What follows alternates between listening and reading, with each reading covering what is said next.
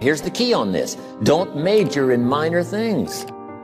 If you take up major time to do minor things, I'm telling you, you'll be behind the curve constantly.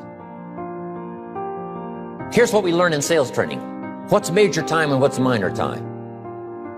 Here's minor time, thinking about prospects. Here's minor time, making lists of prospects. Here's minor time, keeping books on prospects. Here's minor time, going to see the prospect. Here's minor time, evaluating the prospect after you've been there. That's all minor time. Here's major time, in the presence of the prospect. That's major time. And if you took a look, if you're in sales and you took a look at a week, you'd say, my gosh, I'm spending 90% of my time on the minor stuff and so little time on the major stuff in the presence of. How many hours in the presence of in my day? How many hours in the presence of during my sales week? Because the time that really counts is in the presence of. Majors and minors. Here's another key time management essential. Don't mistake movement for achievement. It's easy to get faked out by being busy.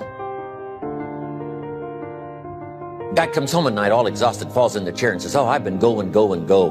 Here's the big question. Doing what? It's not the going. Some people are going, and they're doing figure eights. Their progress is small. So don't mistake movement for achievement. Here's another one in sales we learned. Don't mistake courtesy for consent. If somebody's pleasant and they nod, you say, oh, they're going to buy. No, they're courteous. You can't mistake courtesy for consent.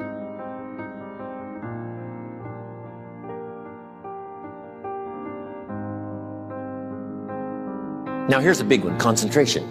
I had to learn this. All those years ago, I'm in the shower trying to compose a letter. Found it turns out to be a strange letter. So here's what I learned to do. Save the work till you get to the office. Save the work till you get to the work.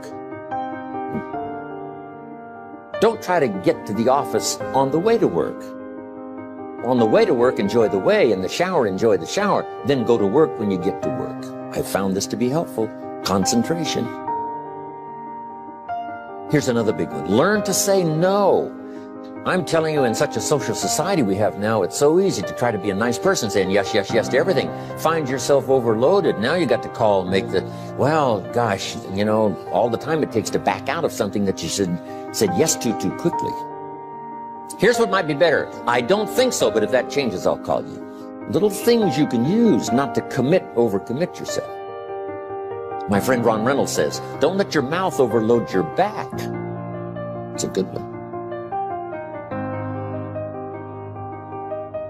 Now here's a big one on time management. When you work, work. When you play, play. Don't mix the two. Don't work and play. I used to take my family to the beach and I would bring my briefcase.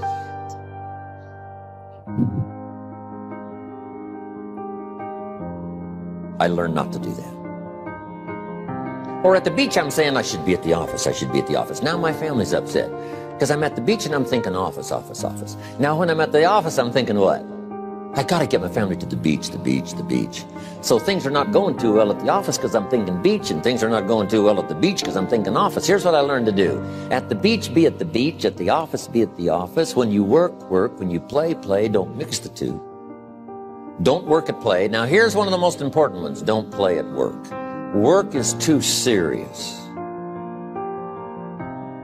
You don't want the reputation of being the office joker. It's not a good one. Yes, there's time for some pleasant stories. Yes, there's time for a little humor. Yes, best if it's a happy office, of course. But I'm telling you, you got to be serious about work because you're parting with a piece of your life for the work you do. Your work costs you a piece of your life. Here's what it's called. Serious business. Not grim, not unhappy, but serious. Key. Don't play at work. The old expression, I don't think we use it anymore, horse around at the office. Play around, play jokes, play tricks. No place, not at the workplace. At the beach, yes. At the bar, yes.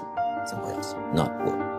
You got to treat work with all due conservative passion, because it's leading you to your future.